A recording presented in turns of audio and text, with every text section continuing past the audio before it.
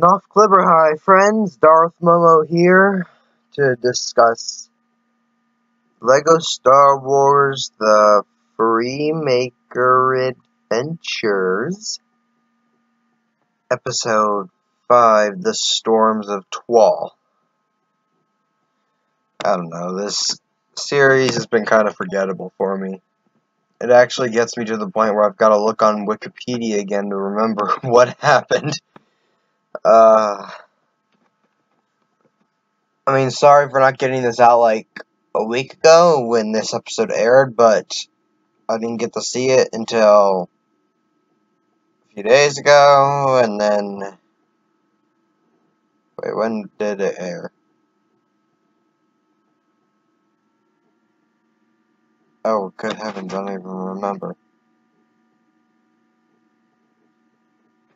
Monday, Tuesday... A Wednesday episode. But I don't remember when I would have seen... Oh! Yeah. I saw this I saw it like a week after... Wait a sec. Okay, yeah, I saw it like a week after it aired anyway, because I didn't have cable and all that crap. Sorry for all that long wait. Oh well, it's probably more interesting than the television show. At this point, I really just don't care. I mean, it's okay. I'd much rather watch Rebels or Clone Wars. But at the same time, this is geared for kids. And it's not canon. So, there's very few things I should have to really be mad about, I guess? I don't know, I mean, the Rebel Soldier guy, oh, that's cool and all that, they brought back the original actor, but that's kind of dumb when that he wasn't even the guy who said his lines in the film, you know? And then,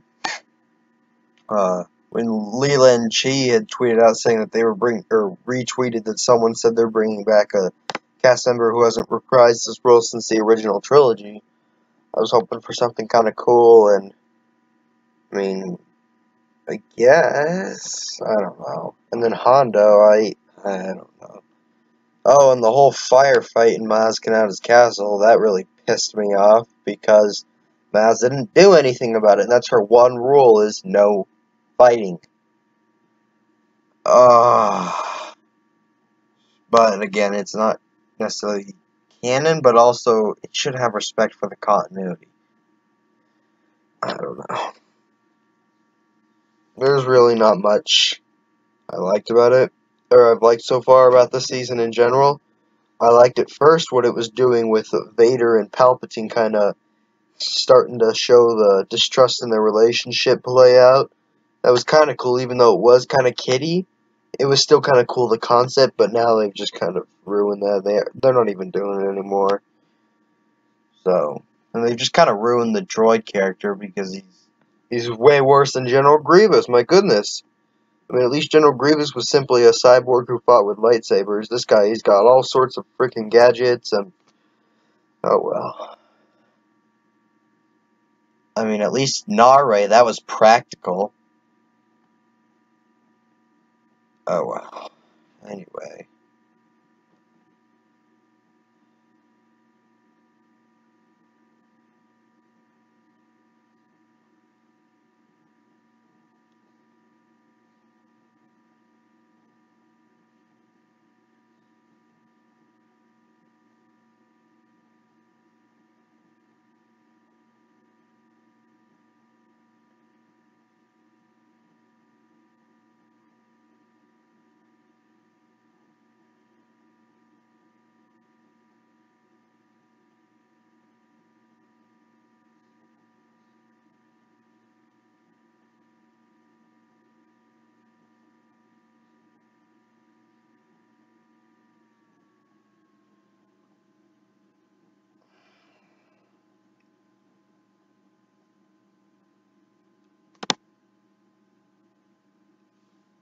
No, sorry, I've just been getting tired lately. I think the cane and the solar shields have been catching up to me.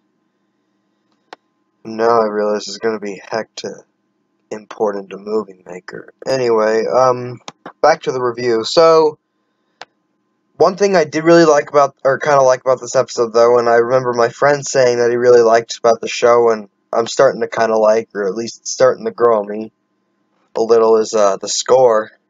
It's pretty good. But otherwise, you know, I mean, I kind of like the exotic world that's bringing up. Those feel like Star Wars. Other than that, there's not really much I like. Oh well. They're leaving the main cast alone in it. And it's not canon. It's completely geared towards kids, so I shouldn't be really complaining. Anyway, thanks for joining in, guys. Darth Momo out. Have a good day. Thanks for watching. Please subscribe to the channel. If you liked the video, comment down below and hit that like button. Oh, and check out some of my other videos. I'm sure you'll find them delight.